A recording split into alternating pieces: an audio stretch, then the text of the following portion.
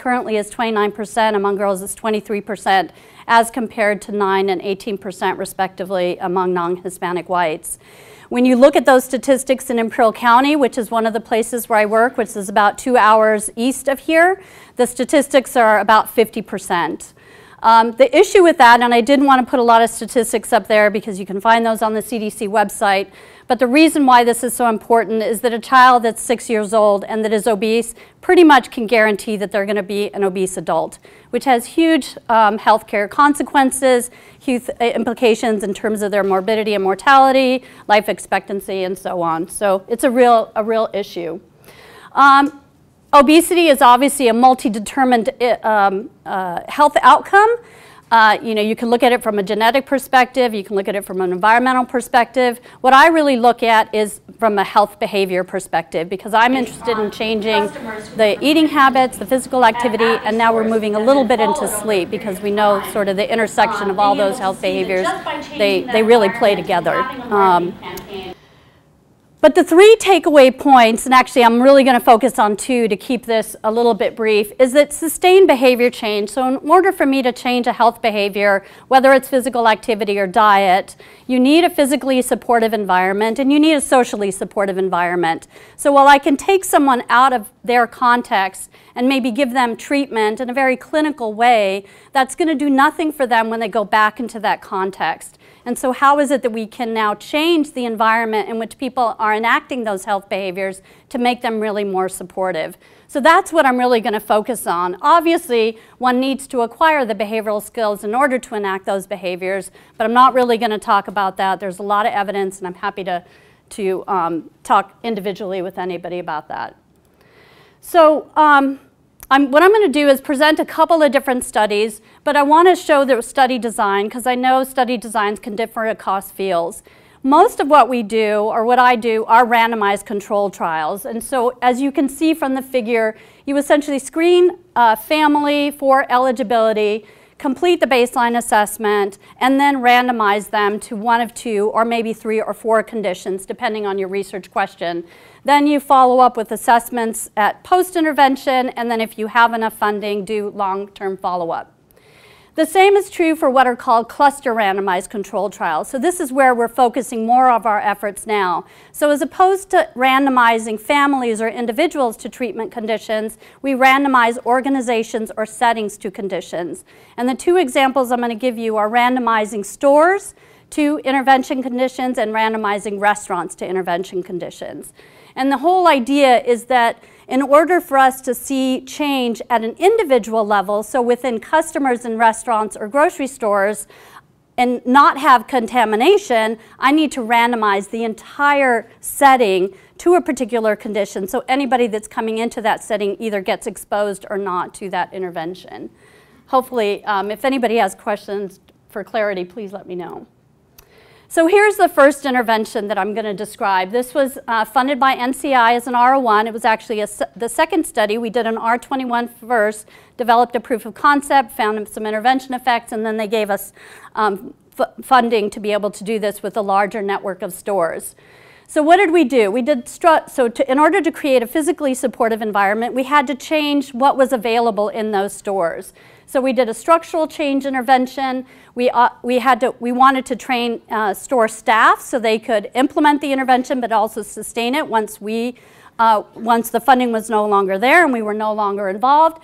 And then we used basic principles of marketing to really push the intervention out to people. Essentially, what the evidence shows is that you can create a physically supportive environment, but unless you have sort of that push-pull to increase someone's motivation to enact the behavior, you're probably not going to get it. So it isn't enough just to create the environment and expect people to change. You need that interplay. So that's the whole point of the marketing campaign.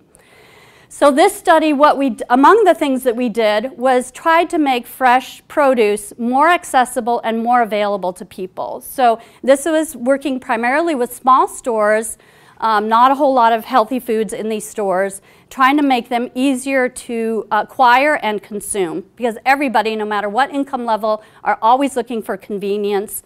That's why we gravitate toward the unhealthy foods, the unhealthy snacks. The other thing we did was also change the prepared food environment. So in a lot of these stores, and this is very typical in particularly new immigrant receiving communities where we started this research, and I started this research when I was in North Carolina, a lot of these families go to these stores for everything. So they would also seek prepared food. So what we were trying to do is anywhere you went into that store, you had an opportunity to be exposed to and have available healthy options. This picture just depicts some of the training that we did with store employees. So we wanted them to be also agents of change in that environment, and then again, sustain it once we were gone. And then on the right side for you, just some examples of some of the marketing campaigns. That long thing is called an aisle violator, terrible word for it. But essentially what it does is it fits like this, so it violates your eye, your vision, so that it forces you to stop there and look at what might be available. So what did we see? Well, obviously, if we want to change the environment, in order to get changes within customers, we have to make sure that the environment does change. So what we found in this case, if you just look on the bottom row, is that we did increase the availability of vegetables, which for us was really good. We obviously wanted to see some changes in fruit, which we actually did not. But we did see changes in vegetables. And for us, that was good, because if you look at consumption patterns, especially in this population, you see that Latinos almost meet dietary guidelines for fruit, but they don't meet them for vegetables. And so that was good that we were able to see that. And then, again, remember, this is only really changing the environment. We really didn't have any one-on-one contact with anybody. If you follow this black line, you'll see that we had an increase of 1 daily serving of fruits and vegetables. So that's about a cup. And the public health implications of that are pretty huge when you multiply that by the number of people who may be exposed to that intervention. So while we only recruited a small subset of those customers to evaluate these changes are based on customers who were recruited into these at these stores and then followed over a period of time. Being able to see that just by changing that environment and having a marketing campaign, we actually see increases in consumption of fruits and vegetables. So raw for us, and the reason why we get money for this. So where we've now translated, where we've moved this research, and I don't have results, this is actually a study that's currently in progress, is the Kids' Choice Restaurant Program. So we know based on statistics that the amount of money that people spend on prepared foods, specifically in what we call away from home foods, restaurant foods, has increased dramatically. Again, convenience, cost, and whatnot. And so we said, okay, let's change what's available in this environment as well. What we had done a bunch of audits based on some restaurants that we systematically enumerated, systematically randomly sampled, and found that in these independent restaurants, there was only healthy menus on probably 15% of those menus and the kids' menus. Here is a very typical example of what we'd see in a child menu. So if those of you can't see it, Johnny's Junior Meals, everything comes with a small drink. Usually the small drink is soda, full sugar soda. But just look at this. And no matter what entree you had, you would have fries and cheese with that. And so what we did is, can we change what's available on those restaurants and then lead to changes in what kids are consuming? So that's an intervention that's currently underway, and we'll have some results probably by the end of this semester. Where we're going now with this research, and this is why I wanted to put a plug in this, is we just got funding from NICHD, the National Institute for Child Health and Human Development, to use eye tracking in these restaurants, in grocery stores, to see what kids and parents are looking at. And this is a project where me and Iana Castro are working on. So I think I have to stop, huh? Oh my gosh, I can't believe how fast that went. Okay, so socially supportive environment, we're working with families, trying to make those changes. I won't go into that. But we did get intervention effects. So really trying to change that family environment. And now we're going to start working with dads to try and address the issue of spousal interference. So. Thank you, Suchi. I had don't no leave. idea. Don't we have, no, we should. Even when I talk fast. This is what we call a timer. Yeah. What we'll do now is we'll take questions for Suchi. Again, we're going to bring the microphone to you because it records the questions as well.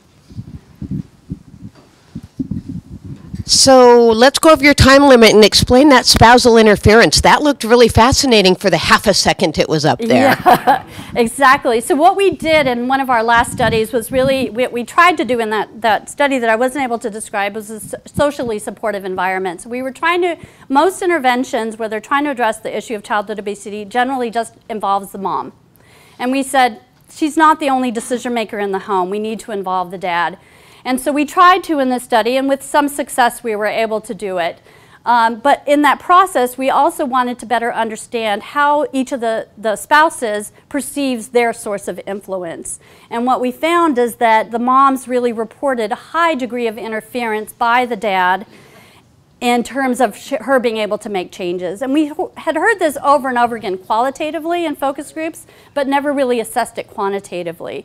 So this is what we have a grant that's going to be resubmitted, got a great score from NICHD, but didn't get funded, to be able to do a co-parenting intervention. And this is with Allison Shapiro in the College of Education. And so the idea is, can we change the way families work together around food so that we can, again, create a more socially supportive environment? Because just working with the moms, we're finding we don't see those sustained changes. And this is especially true in this community because what we see is that it's the dad who is usually controlling the pocketbook when they're in the grocery store, when they're in the restaurant, and often informing then what is being purchased. And so if we don't involve him in that process of change, the families are not going to sustain those changes. Stan? Or? I'm eating an apple, so okay. I get first dibs. Just wondering how you're going to globalize this thing, or that's not within your realm. No, yeah. I would love to globalize. And I actually was invited to attend a dissemination implementation workshop sponsored by NIH last summer, which is all about how do you translate these evidence-based interventions into practice. So basically what I was told is it's not quite ready for prime time. We need to finish the analyses. But then the idea is to partner with various organizations, whether it would be health departments who are essentially charged by CDC to create healthy environments, or potentially working with the Neighborhood Market Association, Convenience Store Association, to see if we can disseminate it nationally, which would be our goal. But all the program officers said, wait, get your outcome papers out, and then apply for the funding. So we'll follow their advice. Suchi, I've always heard that stores make more money off of the junk food. So I would think there would be financial consequences, and I'm surprised you got the buy-in from these markets, yeah. Especially a small market that may have a small margin. Yeah. It's interesting, but it's sort of our perception of that. So what we did, we actually did some, with Robert Wood Johnson funding, we did a bunch of interviews across the country, in 4 different places in the country with food distributors and with store managers. And what we found is that actually produce is the highest revenue generator, but they know that the unhealthy food is what attracts people there. So interestingly, what we found with all of these for-profit is they're actually more open than non-for-profits, whether it's a school or a child care center, whatever, to change, because they're innovators. So that's why I love working with them, because they're like, we'll try it. We might not keep it if it doesn't work for us, but we'll try it. And so they actually, we just submitted an R01 to NIH on Friday, and we got 35 letters of support from stores that were willing for us to change what was available in the cash register and the end caps in stores near schools.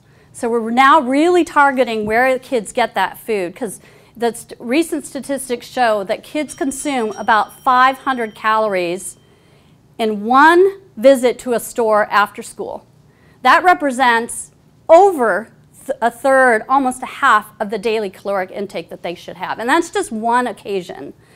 So, and I think there's movement in USDA and other federal agencies that we need to change these food environments, and sort of the combination of with them being innovators, it's working for us. So far they haven't kicked us out. All right. Well, thank you, Suchi. Thank you.